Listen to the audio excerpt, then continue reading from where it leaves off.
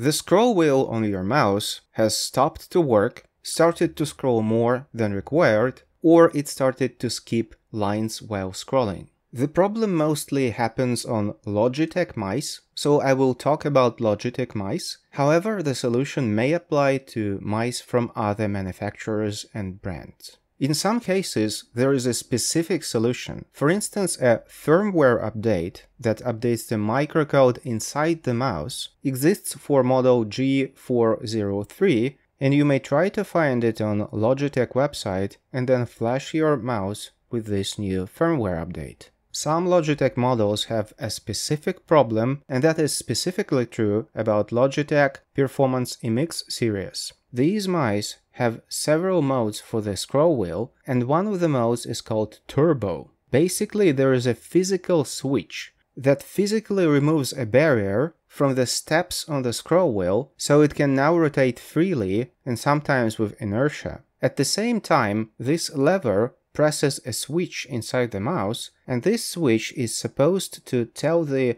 Logitech brand software that is installed on your PC that this turbo mode has been activated. However, this doesn't happen, and the scroll wheel starts to scroll more and skip lines. To fix that issue, you would have to uninstall Logitech driver and replace it with standard Microsoft Windows drivers for mouse. However, in this case, the Logitech utility will stop to recognize the mouse. However, that will fix the scroll wheel. All other advice that you may find online somehow relate to cleaning or even replacing the encoder assembly that is responsible for receiving data from the scroll wheel. Logitech used to have optical encoders in the past, but nowadays most of Logitech mice come with physical encoders. And those physical contacts are prone to oxidation, especially if you live in damp climate or your hands are very sweaty and the sweat enters the insides of the mouse. So to fix that,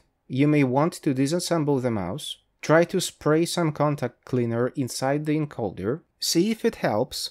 If it doesn't, you will have to disassemble the encoder, clean the contacts, and assemble it back again. In some cases, the encoder will have to be replaced. All of these are very valid, solid pieces of advice that you can find online.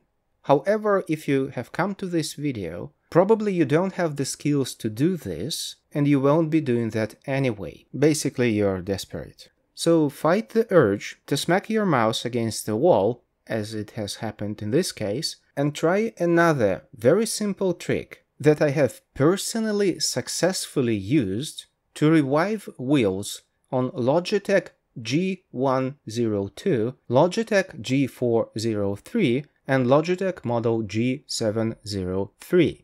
It's safe to assume that this method will also work on other mice models from Logitech. All you have to do is disconnect your mouse from USB port if it's a wired one, or just turn it off with a switch if it's a wireless model, flip it over, and vigorously run the scroll wheel on your mousepad. Do this for about 30 seconds. This will clean up the encoder. In some cases, you may even see some debris coming out, something like cotton lint, hair, and other gross stuff. And after that, clean up your mousepad, turn the mouse back on, and now the scroll wheel should work. At least it did in my case. This solution helps for at least half a year, and if the problem persists after that, you just have to repeat the process. If this doesn't help, unfortunately it's a hardware failure and you either have to clean the encoder, replace it, or replace the entire thing. I am the god of YouTube. Like, subscribe, thanks, jingle bells.